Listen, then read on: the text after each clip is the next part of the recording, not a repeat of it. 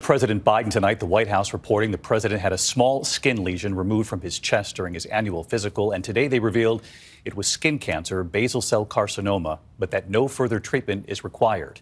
Here's Mary Bruce. The White House tonight revealing a small skin lesion removed from President Biden's chest last month was the most common form of skin cancer, called a basal cell carcinoma. His doctor saying all cancerous tissue was successfully removed and that no further treatment is required. Basal cell carcinoma, though, when it's excised appropriately, should be 100% cured. This kind of cancer is often caused by sun exposure. Biden's doctor has previously noted the president did spend a good deal of time in the sun in his youth. It comes just weeks after the First Lady had the same kind of cancerous tissue removed from her chest and face. I am so lucky that they caught it, they removed it, and I'm healthy.